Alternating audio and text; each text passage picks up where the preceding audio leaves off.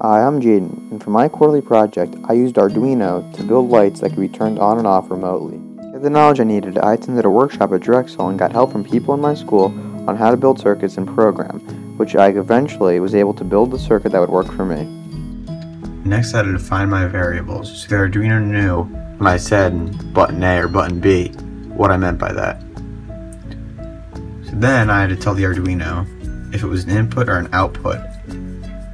And then I used the inputs from button A and B to determine the power, or to determine a new value, value A and value B, which would turn the power on or off. When put together, this is how the product turned out.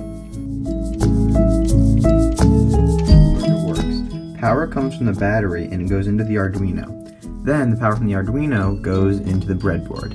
And then the power in the breadboard goes into the RF detector. The RF detector, if A is hit, sends out a signal to the blue pin, and if B is hit on the fob, then the yellow wire gets a signal. Then that goes into the Arduino, and then based on the code I programmed, tells the red wire to either be high or low, depending on the signal in the yellow and black wire, which will turn on and off the LED.